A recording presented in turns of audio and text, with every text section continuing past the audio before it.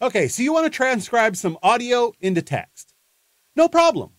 They've had services that do that for years. You upload your audio to some website and it spits out a text file. And most of them are pretty good. But they cost money. And this audio may be something that you don't want to upload to some strange server or cloud service. Maybe it's confidential or it's your intellectual property.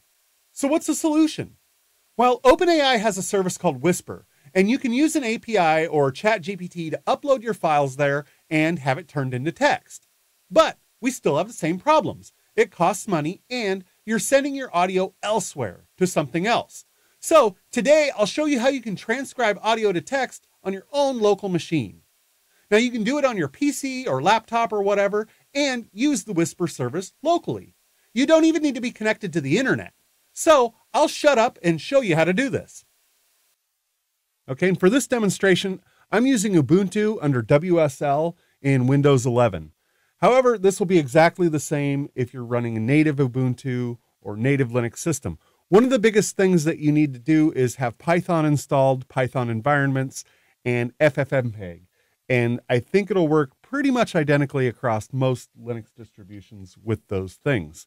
So first we'll do a sudo apt update and upgrade. Okay, now we've got everything ready to go. And we're going to install FFmpeg. Awesome. Now, if you have an NVIDIA GPU, you must install the NVIDIA drivers for this to work properly. And you can verify they're installed by typing in NVIDIA-SMI. And you should see something like this. Okay, now we need to create our own Python environment. So I'm going to create a folder called Whisper Test. Okay, and then I'll create a new Python environment, and then we'll activate that environment. And so you should see this little Whisper Test before your prompt to make sure that you know you're in the environment. And now we need to install the Rust setup tools. All right, perfect. And now we need to install Whisper. So we're going to download the OpenAI Whisper package into our Python environment and run it.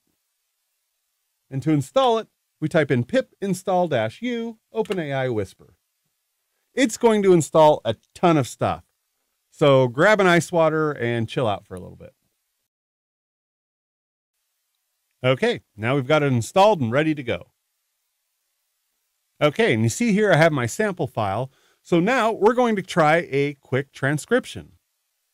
So I'll type in Whisper, the name of the file, and then the model I want to use. We've got several different models available here, everything from tiny to large. So I'm going to start out with tiny, just for the heck of it, and see how it transcribes. Now, if you use a tiny model and it doesn't transcribe it properly, you can keep stepping up that model size until you get the results you want. Just remember that your hardware is going to be taxed harder, and you're going to have better hardware the larger the models get.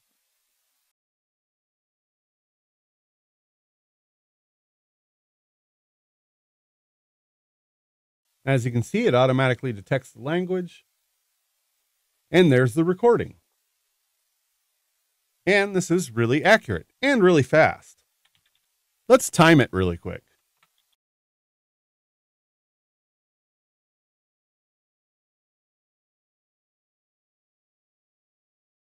And as you can see, this one took about 7 seconds. Let's try the large model. And it's worth noting here that this took 2 minutes and 1 second with the large model, and it's not as accurate. So your results are going to vary. Things are going to be kind of all over the place. So far, in the tests that I've done, Tiny and Base have done really well for my transcription. However, at some point you might need to go to a bigger model. So what else can you do with this tool? Well, let's take a script straight from the GitHub page. So we'll import Whisper, and then we'll load a model,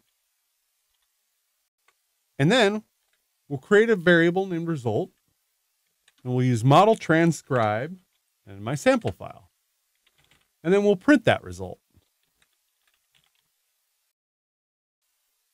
And there we go. Nice output. And this doesn't even have the timestamps in it like it did when we ran the executable. So this is a nice, clean text output. Now, of course, you can just write this text to a file also.